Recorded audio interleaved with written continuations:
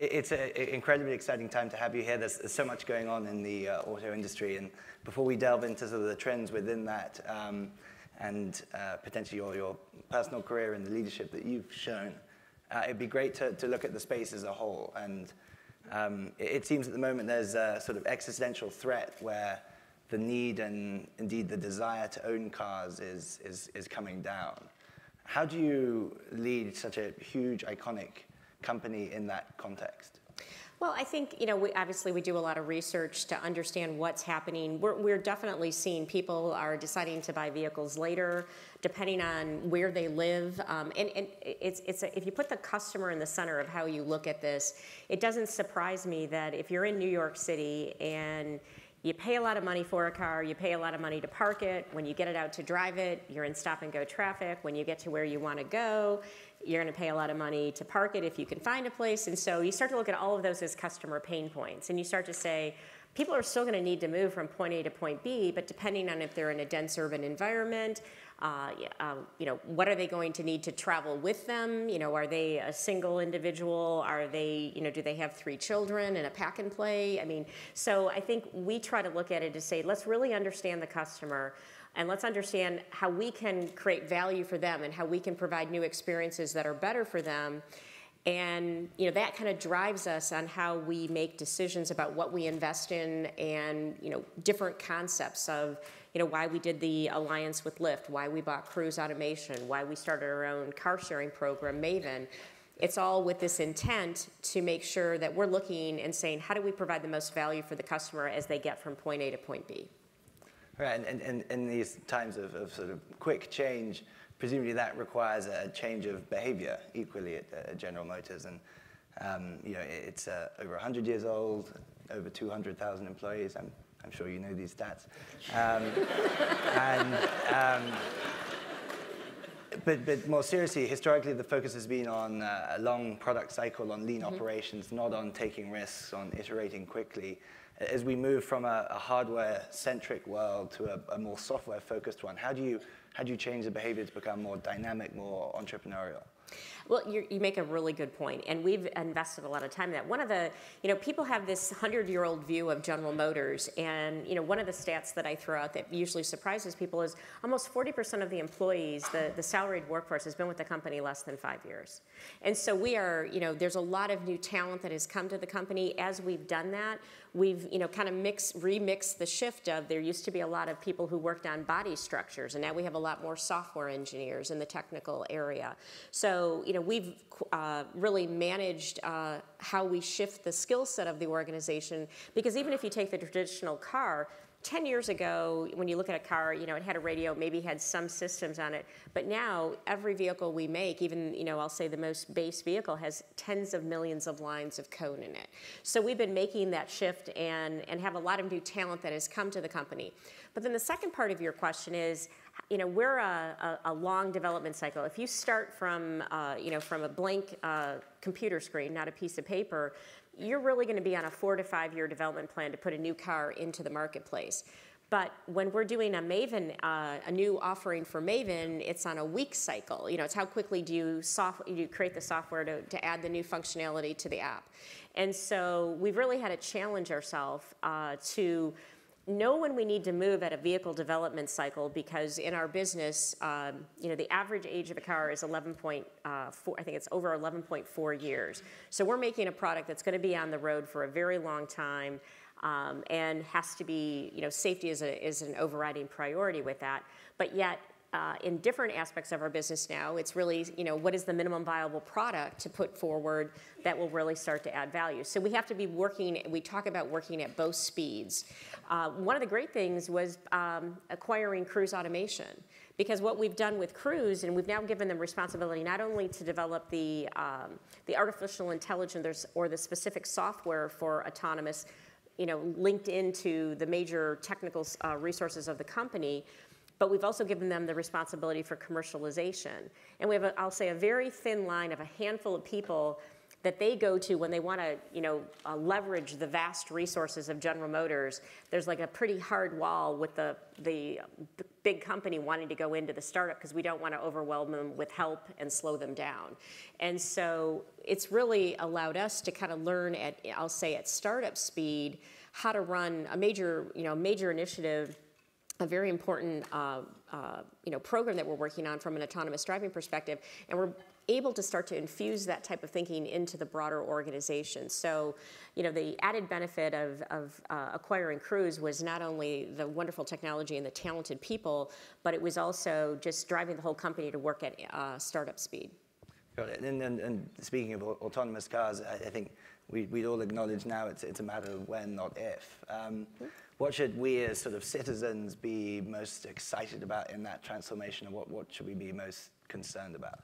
I think what you should be most excited about is safety, because 96%, if you look at the latest statistics, 96% of all fatalities, and this is US data because it's readily available, are due to human error. And so as you get into autonomous vehicles, you are going to be moving to a much safer way to be moving from point A to point B. So I think that's one of the most significant. It also is, if done well, is more convenient, gives you time back. You can be doing other things in the vehicle, having different experiences, or in the, I call it a vehicle, but in the whatever we want to call what moves you from point A to point B. I think worried about is, I don't know if the customer is necessarily worried, but I think it's also, I wouldn't call it a worry as much as an understanding, is that for a very long time, autonomous vehicles are going to be interacting with, vehicles driven by humans, and it's going to be moving to a much safer place, but that doesn't mean that, everything is going to be perfect. Nothing in life is perfect. No software program is infinitely perfect. And so I think understanding, how we make that transition in today's world, I think will be important, that we spend some time educating, but also helping people understand what the technology is capable of and what it's not, and especially where we're going to be, for a very long time, we'll be in a world that has both.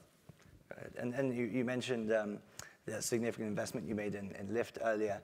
I think at one point there was even talk of potentially acquiring it. But what's the game plan there, and particularly given what's happened more recently, how do you think of trying to delete Uber? Well, that's Lyft's subjective. I would imagine the way we look at it and why we did the alliance is we believe that autonomous driving for an end consumer will first happen in a shared environment. Now, why is that? One is because as the vehicles, you first put the vehicle out, we'll want to own it. Until we go through the rapid cycles of getting the sensor cost down, there's going to be costs. So it's going to make sense to have it in a shared environment, but also because the vehicle will start with limited capability. Right now, we're limited on how fast the vehicle can go based on how fast we can process the data coming in from the sensors. That will change, and that will change rapidly. So what will happen? The cost curve will go down as the capability curve goes up. Of how does it manage a tunnel? How does it manage different snow and fog and all the other different elements?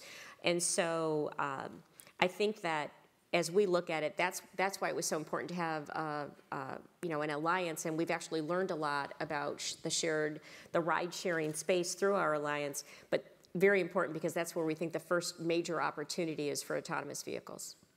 Right, so maybe summing up all these kind of first few questions. What does General Motors look like in 10 years' time, 20 years' time?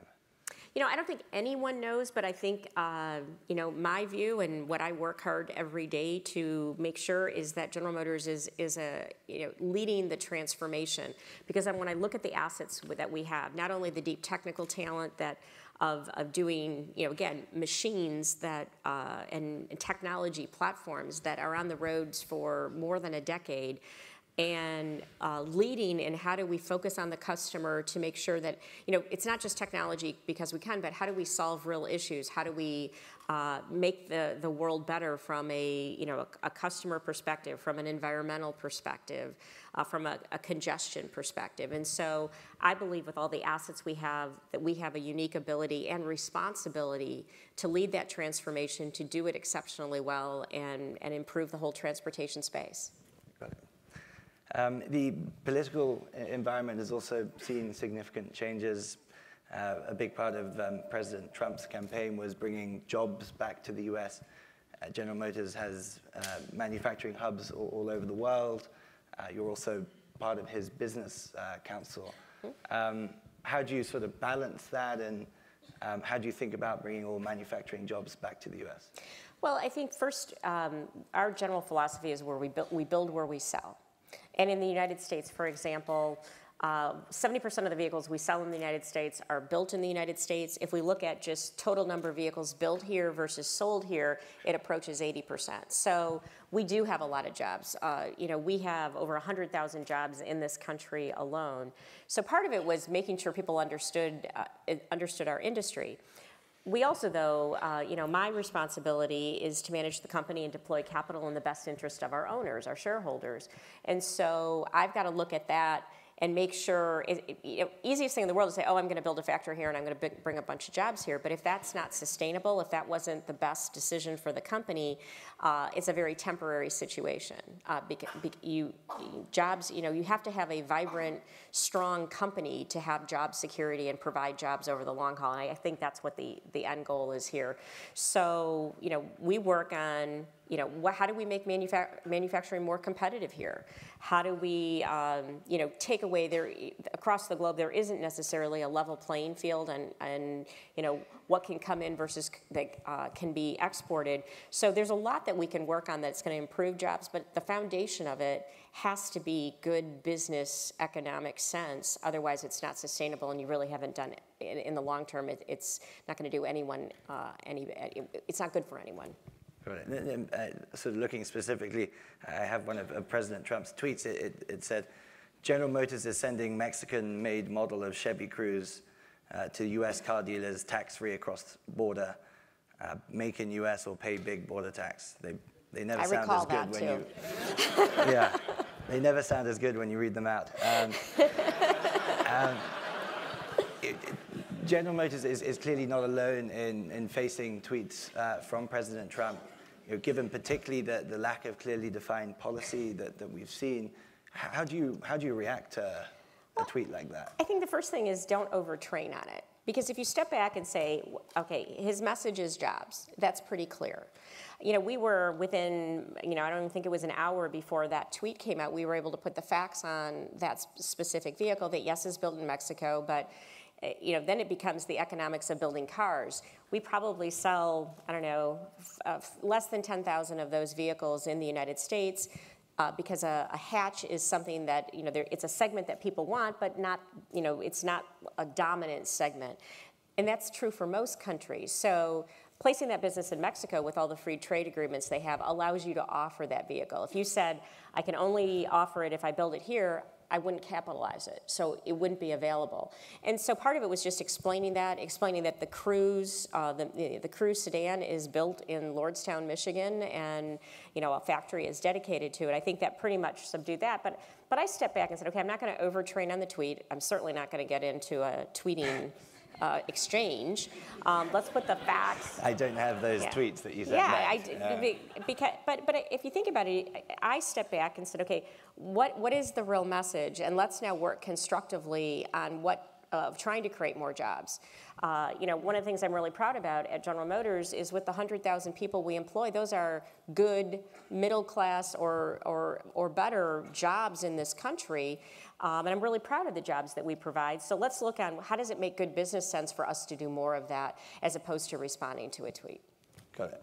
And I guess the more formally, lots of potential trade policy coming up. Is there anything that you're thinking will benefit General Motors substantially or workers in the Rust Belt? I think workers across the country, but I think getting a level playing field. I think that's all we can really ask. We shouldn't ask for advantage, that is artificial. Again, my opinion, let's have a equal playing field, and then, I can create more jobs if I sell more vehicles, if I, make more vehicles here that I can export because it's not a 10, 20, or 30% tax as they're sent to another country. Our main message is a level playing field, and then let us compete, and we'll bet on us. Got it. And then we saw that some CEOs, so Travis from Uber, obviously chose not to be part of that business council in the end after a reaction from their user base. Was that something that crossed your mind as well, given with parts of your customers, it's an unpopular administration? First of all, it's our administration. I have voted in many elections, and there's been times, the candidate I voted for was elected, and there's been times that candidate hasn't been, but it then is our government. And so when you're asked to serve, and with as important as our industry is to the country and jobs and what we do, to not take the seat at the table if it's offered to you, I just think is a missed opportunity. And so when I represent the company and to have that voice into the government, I think is vitally important. And I think it's proven to be very important for us to communicate a very complex supply chain as it related to the border tax initially when those conversations, or the fact that there wasn't a level playing field across many countries that can send vehicles here with no tax, or to talk about job creation and job training. And there's just been a whole host of issues that we've been able to have a strong voice into it. So to miss that opportunity, I wouldn't consider that. And you mentioned having a seat at the table. Would you ever consider a more permanent seat at the table? I think I just answered that question about a week and a half ago. But no, I've been at General Motors for 37 years. There's just so many exciting things we're working on with transforming the industry.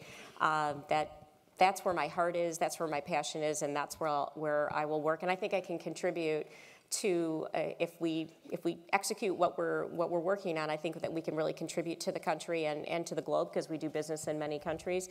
So I think that's where I belong. That makes sense. Okay, I will. I'll change my track. So one of the other things is you're obviously widely considered as one of the faces of successful women in business. There sometimes appears to be an expectation that will therefore make you a champion of women in the workplace. Is that ever something that's frustrating, or how do you handle that?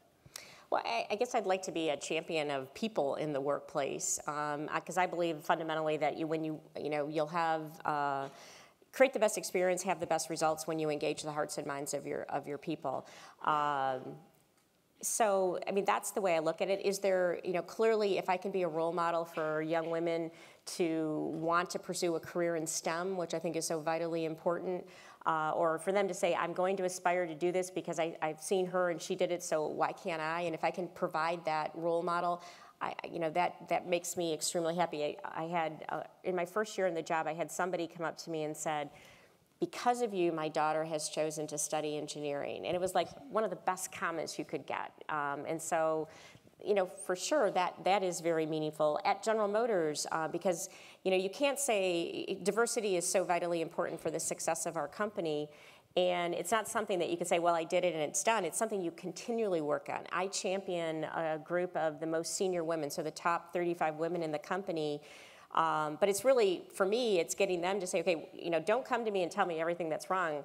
You're a senior person in this company. Go tell me how you're going to solve those problems and what you're going to do to make it better. And, we now meet 3 to 4 times a year and work on what are some of the issues with women in diversity. Because what I found earlier in my career as I worked on diversity is generally, a lot of times when you solve issues for women, you solve issues for everyone. Because a lot of times men have the same issues, or if it's a minority issue or whatever it is, a lot of it can get solved with solving the issue that's termed the woman's issue. And so I'm dedicated to that, but I also believe it's you want to win the hearts and minds of your entire team. Got it. And if we now look back to sort of the start of your career. You came through as a co-op student with General Motors, then spent 37 years rising to the top.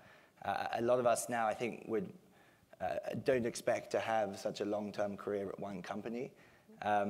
What would be your advice for us in considering that? And if you're reviewing resumes now, how do you think about someone that's maybe got a wider breadth of knowledge versus a depth of knowledge, and someone that stayed in one place for a longer time?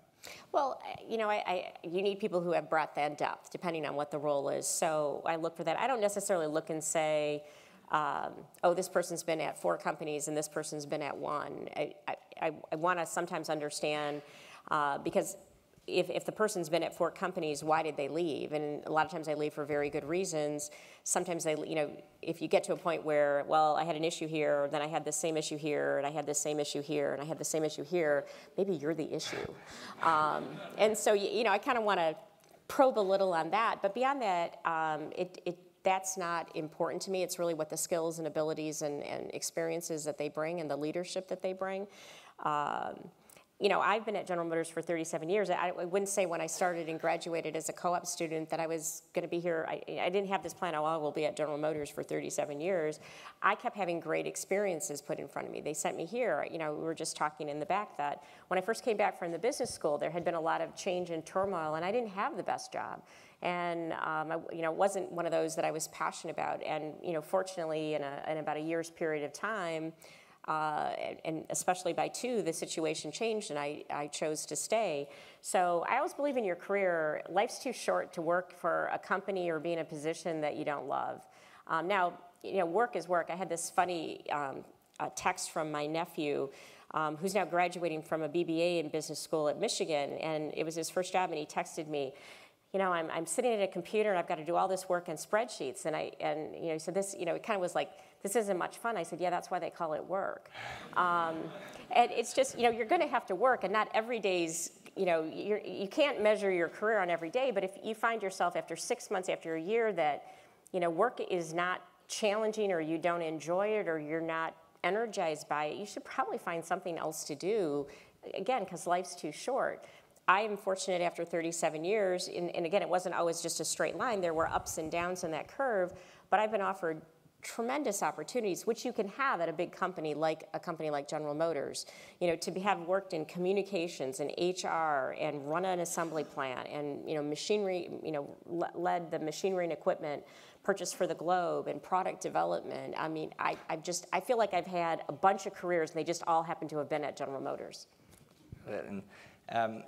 So having had 2 years at the GSB and sort of enjoyed the life in California, the transition back to Detroit, was that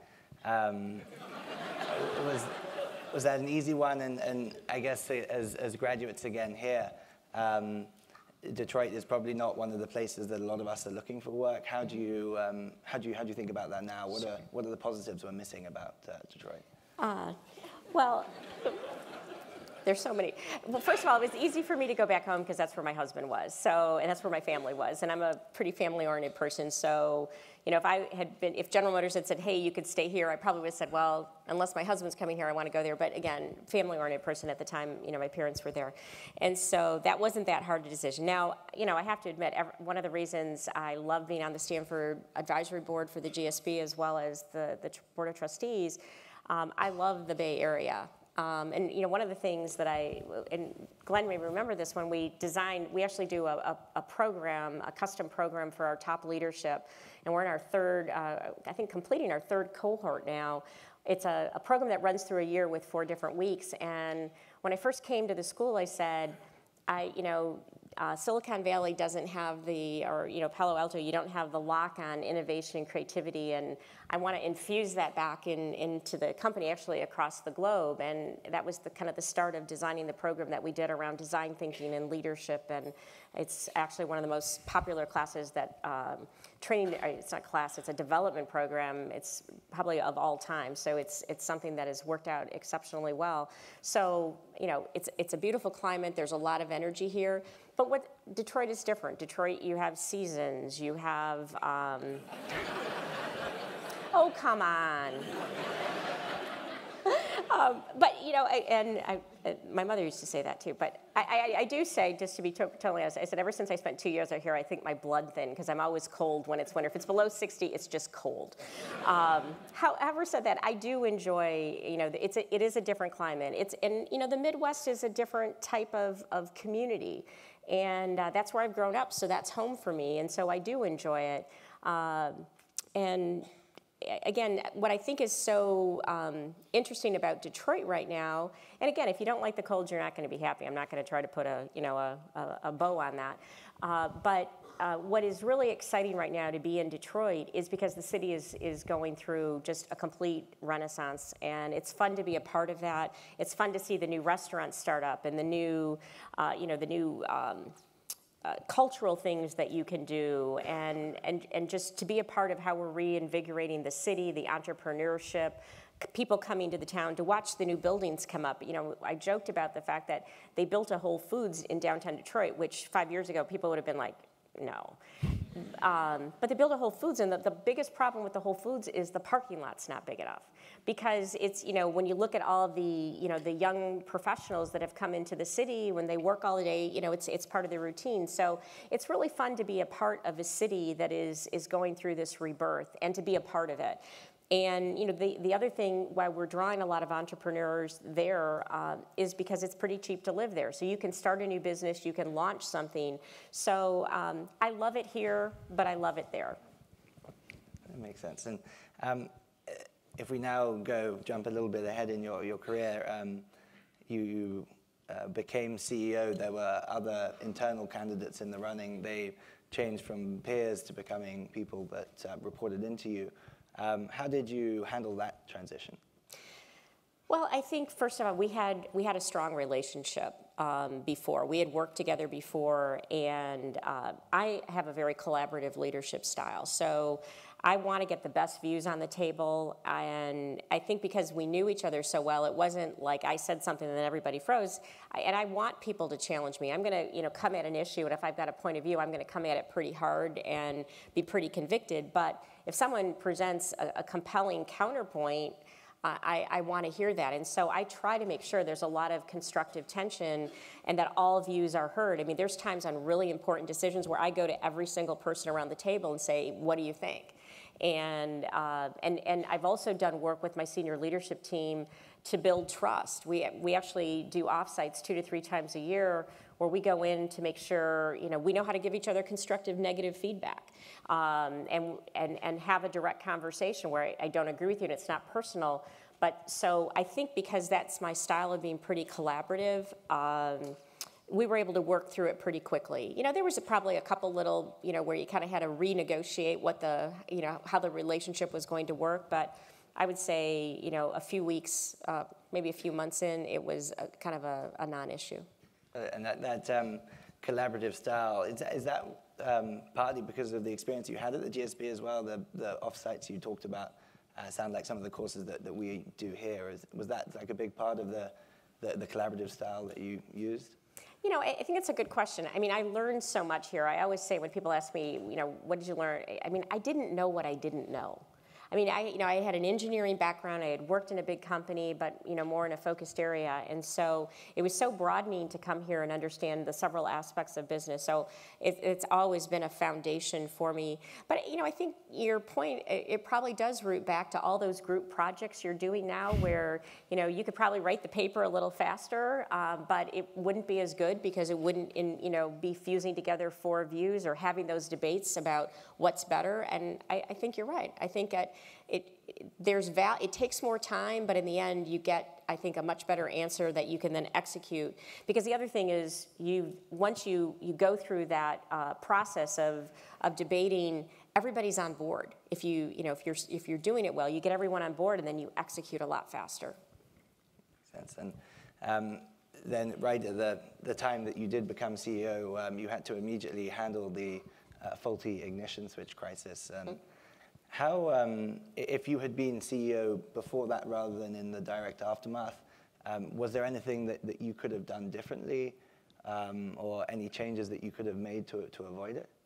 You know, clearly, if we'd known about it sooner, we could have made better decisions. But, you know, one of the things that I think is not well known from the way that it was covered in the media was this was an issue that was unfortunate that over a long period of time mistakes were made, but it was the internal company, you know, and actually the team who finally figured out what was happening and brought the issue forward, and we decided to do the recall. So, but clearly there were a lot of mistakes made along the way. And, you know, I don't know, the minute we found out about it, we acted. And the minute we knew, we were guided by three principles of doing the right thing for the customer, being transparent, and doing everything in our power to make sure it never happened again, which meant changing a lot of processes and the way work was done.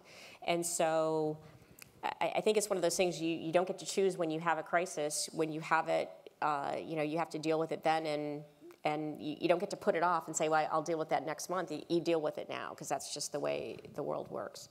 And throughout that time, you made a significant effort to rebuild General Motors' image with increased number of public appearances and so on. How did you consider trying to be proactive versus reactive in that time of crisis? I think you have to be proactive, because especially with how fast communications happen today, if you don't if you don't get the facts out on the table, that void will be filled with misinformation. And so we felt it was very important. That's why transparency was one of the guiding principles we used to make sure we were being updated. At the same time, you can't answer questions you don't know the answer to. And so there were times where I had to say, I don't know. And I was criticized for that when I went to Congress, and even made fun of on Saturday Night Live. But that's a fun thing to wake up to. But I had my brother calling me, Mary. I'm like, oh my gosh.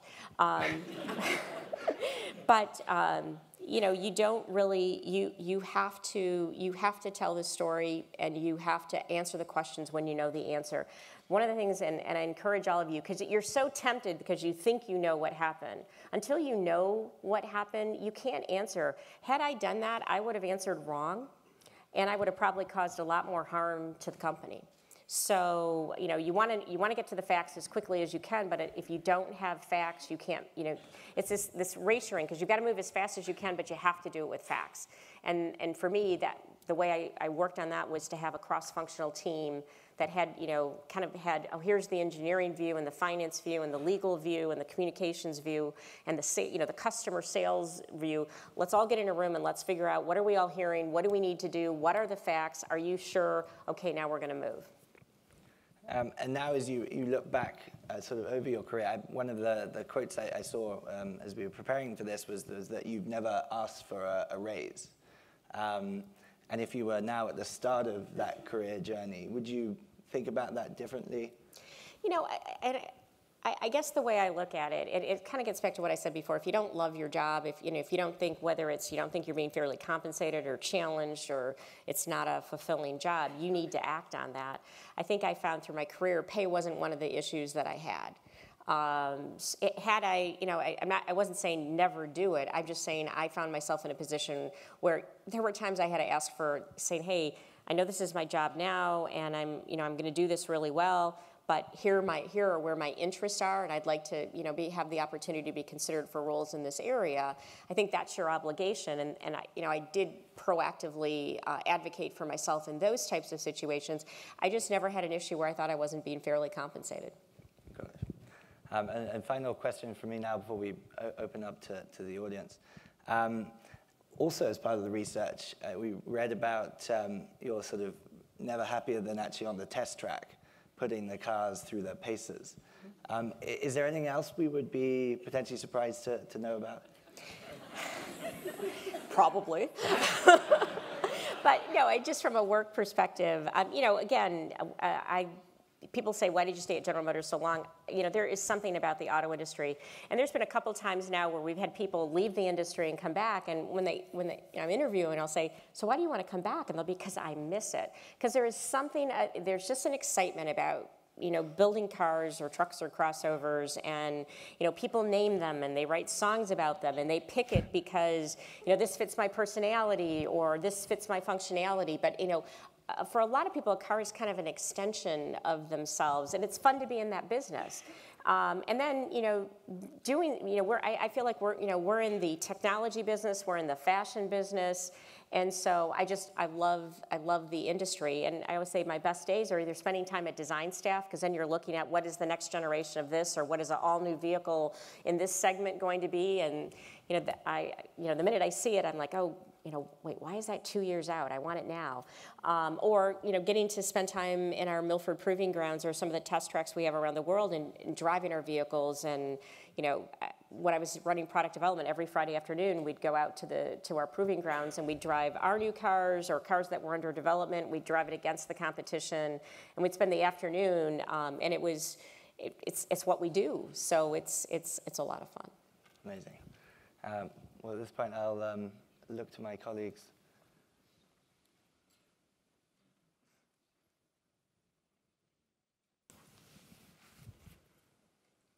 Hi, my name is Maureen Gage-Capello, and I'm an MBA 2 here. We talk a lot about culture at Stanford, and I wonder for you, you're kind of leading GM through this merger of cultures of an automotive world that is kind of slower returns, longer cycles, a lot of capital, versus like this technology innovation cycle of high returns, quick innovation. And I'm curious how you think about leading a company through that and merging those two cultures together. Yeah, I think it's one of the ways to do that is to bring in talent. We brought in a lot of talent who, we had a lot of talent who understood the vehicle development cycle that you talked about, the longer capital intensive cycle. But really to do it quickly, you had to bring people in. And you had to get them in the room and get them, debating it and coming up with the right answer.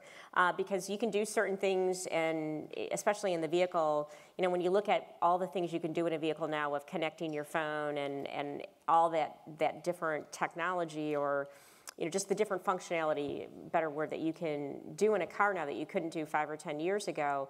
But how that works how you're technically doing that and still protecting the braking and the steering system, but providing all this functionality is, and most people don't understand. They'll be like, well, why can't I control this? Well, that's pretty core to the engine performance type of thing. So, but getting the two mindsets in the room and coming up with the winning solution is the best way to do it fast, I've found.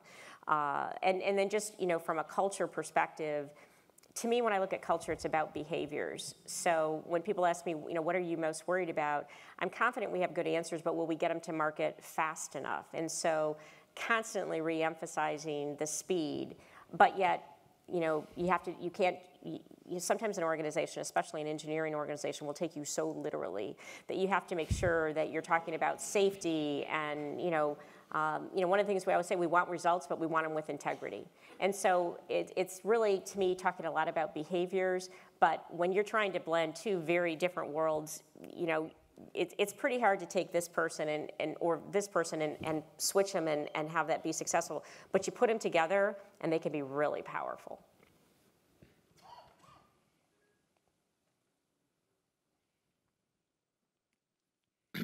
Jim Phelps, MBA 79.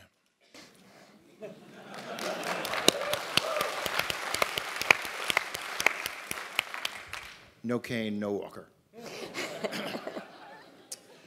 Going back to the breadth versus depth conversation that you had a while back, I wondered if you might be able to comment on the increasing push at both the undergraduate and graduate level to focus, be more capable the moment you come out, commit and pick majors earlier.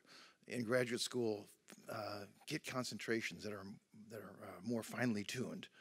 And contrast that with the recent comments by Sam Palmisano, the recently retired chairman and head of another technical company, IBM, that he says, I think we have a need for more breadth, for people that can communicate, can be cross-disciplinary.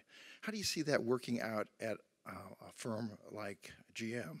And what can you say to the student body that's facing these sorts of questions right now? It's really interesting. Again, from a company perspective, I need people who have tremendous depth. If you're a chief engineer of a vehicle, that's generally, by the time you get to be a chief, you've been in that vehicle development, being on a product program for about 15 years, because the cycles of learning, really being able to make all the decisions to integrate every single system in the vehicle. The way we do it, it's a really small team that is the chief engineer, and then the electrical group, and the powertrain group, and the body structures group, and the infotainment. They're all coming together, but they're the ones who've got to make those trade-offs. So, and there's certain areas where we just need tremendous depth. And then there's areas where you need somebody to say, yeah, I understand this, but I do need the breadth because you need to make the trade-offs. So it's kind of, you need to make the trade-offs this way or this way. That's why I say you need both. And I'm going to answer the second part of it as a mom, though. I mean, so I have a sophomore in college and a high school senior, and I just, we are just asking, I go back, and not that we can go back to when I was a kid, but, how can you know when you're 16 years old exactly what you want to do for the rest of your life? I mean, I'm not sure I know what I want to do at age 55 for the rest of my life. And so to make, so I think there's a need to, if you're studying engineering, to still have some broadening classes and some, some from a liberal arts perspective, or the liberal arts school, or to understand philosophy. I think it makes you a better engineer. So this, I'm only going to do this, and I'm going to focus, and I'm going to be the best person on this one technology. Especially, it's one thing if you make that decision, in once you get into your career. I remember one of the most valued people when I was running the manufacturing engineering group was my welding expert. And he had spent his career becoming a welding expert, and grew into that role, and that's the kind of depth I'm talking about you need. But he probably made that decision in his 30s or 40s, not at 16, 17, 18 when you're picking an undergraduate major.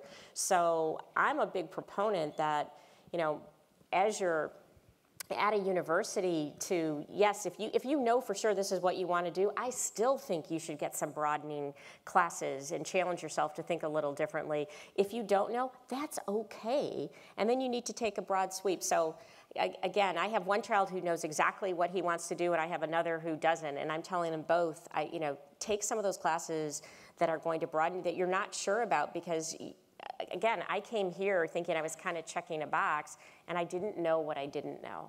So it scares me how we're, pretty soon you're going to be in middle school and have to declare a career. Christoph Meyer, MBA 2. I'd love to hear your perspective. So many companies have entered the automotive space, including tech companies. What competitor keeps you up at night? Well, I like to describe ourselves as a tech company. Tens of millions of lines of code in every vehicle, but okay.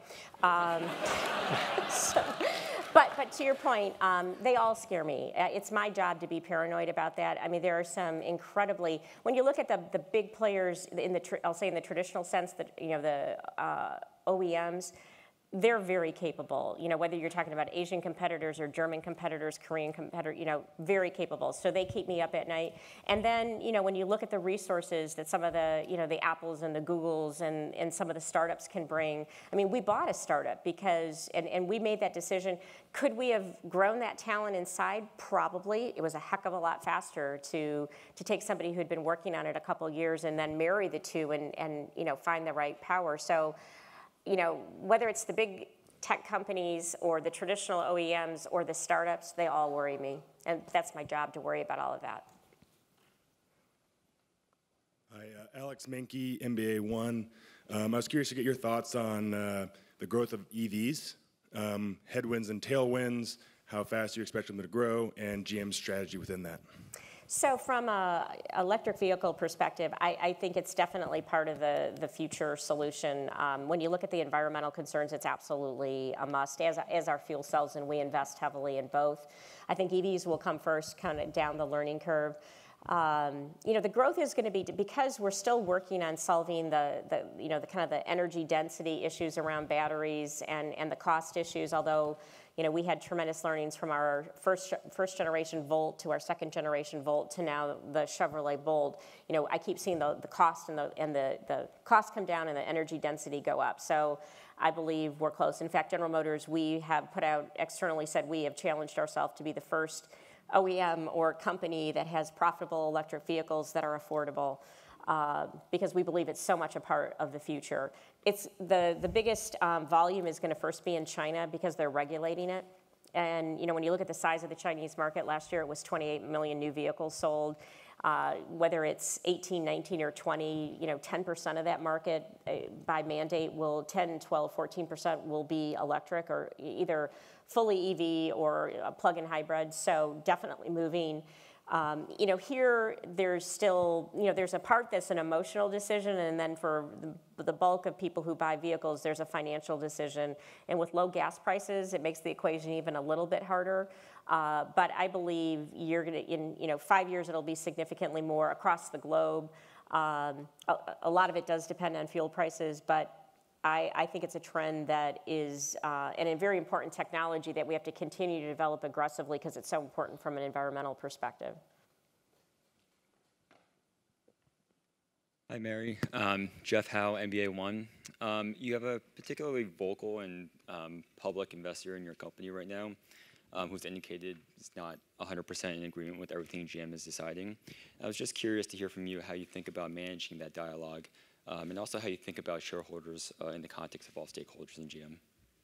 Well, I mean, shareholders are our owners, so they're vitally important, and that's why we spent so much time on this particular issue to look to see, hey, is there a good idea here? Because our job is to, do the best responsibly for our shareholders.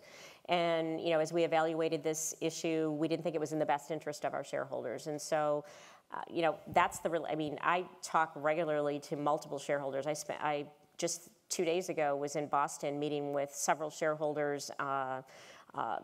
Spent the day, and I do that quite regularly. So I think it's very important to listen to your shareholders to understand their points of view. But at the same time, then we have to take all that information and integrate it, and then understand, because we're at the company, day in and day out, and understand. Maybe at a level deeper because we spend 24/7 on it, and so we've got to look at what's the right decision. Let's take all that input now, and let's understand what we're doing. Is there a way we can improve our strategy? Is there a different capital allocation decision we can make? We've always got to stay open to that because not every good idea is going to necessarily come from the company. So that's the way I hugely value my shareholders and feel it's vitally important to listen to them on a very regular basis. Shania, class of 07, and also a GM shareholder. Oh, thank you. I have a question about automated cars. Assuming that the future includes automated cars talking to each other through a protocol, my question is, how do you think we're going to get there? Do you think the market's going to pick a winner among OEMs or tech companies, traditional tech companies, or do you think government's going to, set a standard or play a role? Well, I think if you're going to have the vehicle-to-vehicle communications, which we actually, have a vehicle that has that capability on it now. It's pretty limited because it's one model. I think the government has to play a role, and there's already a standard set and a spectrum dedicated to it. But I think what's happening, because that's think about it, every car's got to have the technology. You've got a car, the car park right now in the United States is 240 million vehicles. So, and if at a rate of a pretty strong market now of 17.5 million vehicles a year with cars out of the road, it's a long journey to have fully V2V capability. Although there's probably some things you can do, but then of adding the technology to other vehicles, certainly, but. So I think that's a part as we go, and it's V2V, V2I, V to infrastructure as well. But I think what's happening in autonomous vehicles now, because that's a longer journey, you've got a lot of the car's got to, really to do an autonomous vehicle, you need to control it, you need to know three things. Precisely where am I? Precisely what's happening around me, and therefore, third, what path do I take safely? And we're doing that with other technologies, but clearly the V2V and the V2I technology, I think down the road, has it to take it to even another level of not only safety but efficiency. But we're a ways off. Hi. My name is Kathleen Wyman. I'm an MBA 1. When you guys were talking about the roles that cars have played in American culture, it really resonated with me because I'm from Texas. And so I was wondering if you could comment a little bit about how you see the role of cars, and maybe more specifically GM, playing in the next generation of Americana. Well, again, as I started the conversation, I think it's our job to not say, here, customers, the solution for you, but to listen to the customer and say, what does technology enable us to do? how are cities changing? How is transportation changing? And then provide the most efficient, best, solution from a customer's perspective. So I think one of the key things we need to do is really understand what the technology is capable of doing. Not only, and a whole new world opens up when you have autonomous vehicles of what do you do in the vehicle, because you're still going to have the, at least for a period of time, the physical time of getting from point A to point B. How do we make that more efficient? How do we make the environment what you're able to do? I mean, that's why it's so exciting right now to be in the auto business or in the transportation business, because there's all, it's really, we have to be customer driven in how we deploy the technology most efficiently, because I think that's who wins. Hi, good afternoon. Saurabh Singh, MSX program. When you got into GM, the way I look at it, it was like starting up a 100-year-old company. What were your biggest challenges when you got into that role and you had to jumpstart something that's been around for so long? Are you talking about when I became the CEO? Yes, please. Okay.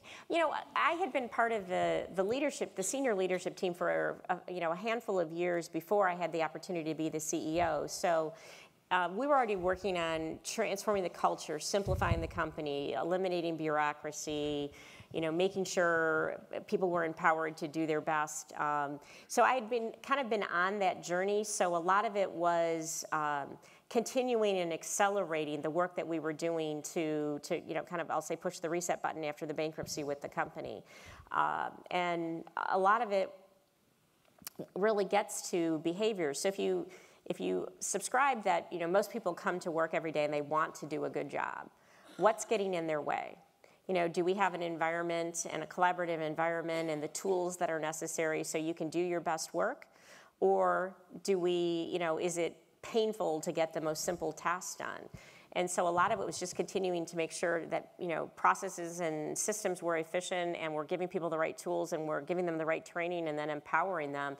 And that's the journey we've been on, I would say, since even before I had the role, and continue to do that today. We spend a lot of time working on what are the right behaviors, what are the company's values, and how do we really infuse that, because then it gets to that capturing the hearts and minds of everybody that are going to deliver superior results. Unfortunately, Mary, that is all we have time for. So please join me in thank you very much. Thank you all. Great questions. Thank you.